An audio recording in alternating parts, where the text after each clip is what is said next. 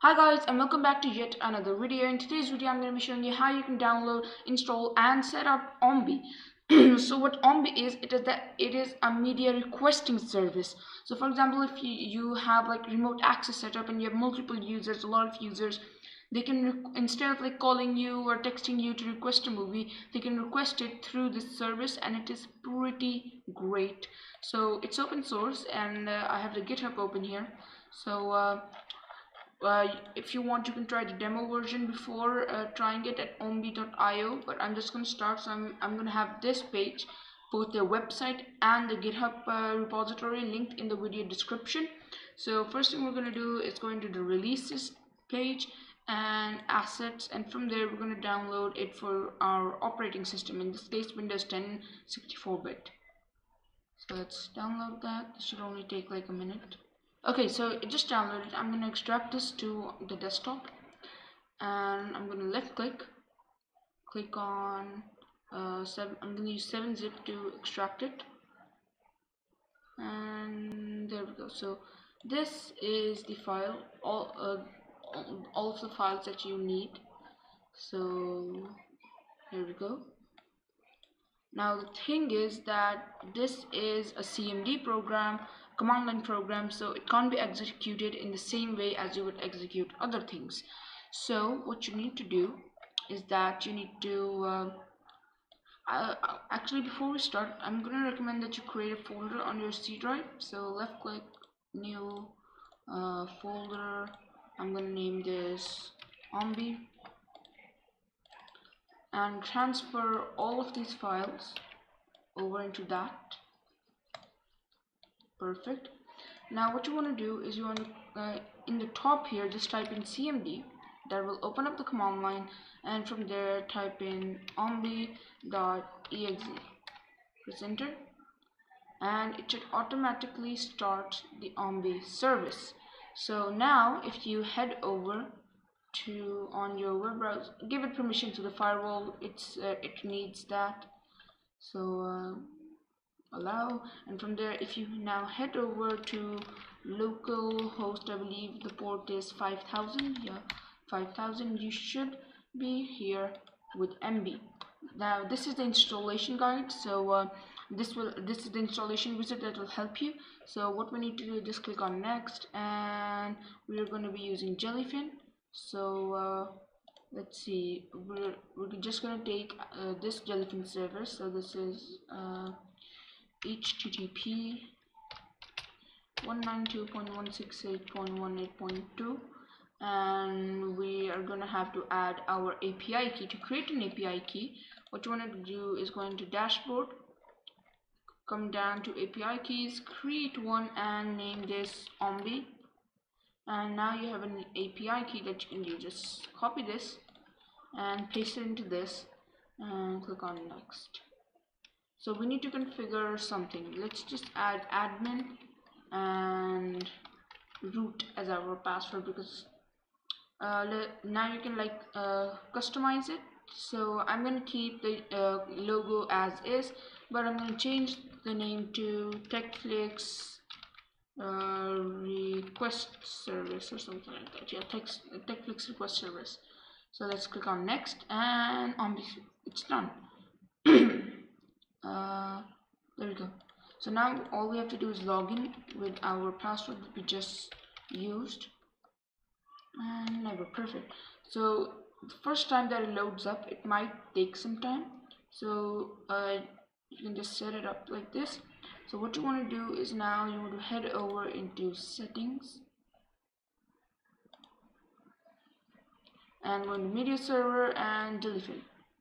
So we want to enable the Jellyfin, and we want to add our server. So I'm going to name this my Jellyfin server. Host name is 192.168.18.2, and then the port is A096, and server ID that will automatically fill up by itself. We need to add our API key and test connectivity, successfully connected, and discover server information. There we go. So it automatically finds the server information, and we can now submit, and it has now added our server to it. So we want to run a manually run cache and submit it. Perfect. So now if we, for example, going to discover the things that we already have, for example, I already have this movie, it will now come available on Jellyfin. It's already become has a win, because this movie is available. We can just click on play on Jellyfin, and it will automatically open this up, and I can just play it from here. So for example, if I want to request a new movie right now, I could search something up like let's just request The Falcon and the Winter Soldier. So I can click on request, and season 1 request. Let's just request on behalf of an admin and request it. Perfect.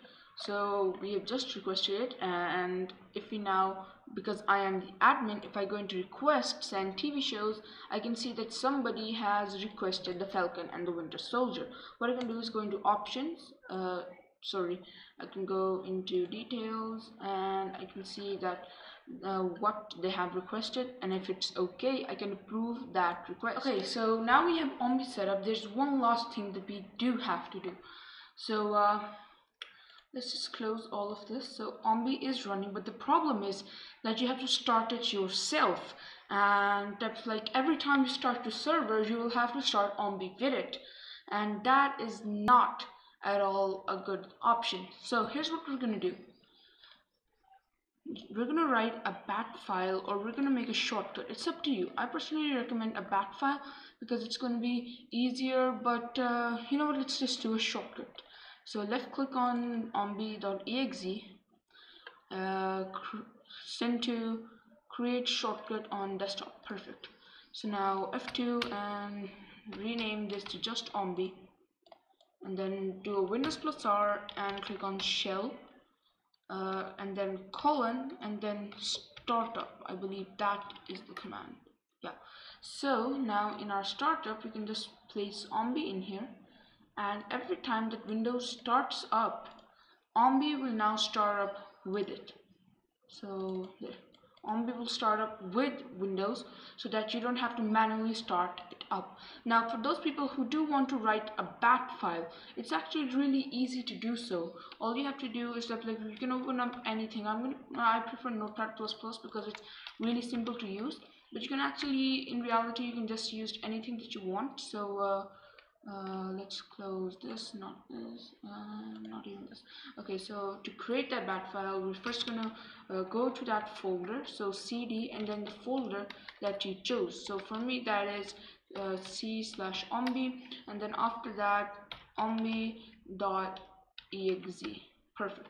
Control S this and save it in, put in shell/startup, and in there, all types, save this as ombi.bat.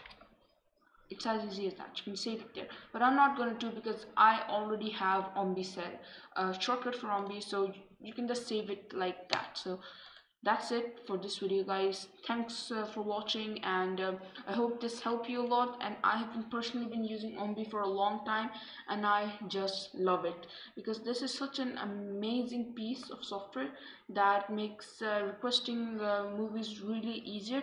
And by the way, guys, if you actually want to add that, like, a custom link in the dashboard, for example, I have a custom link for YouTube in here.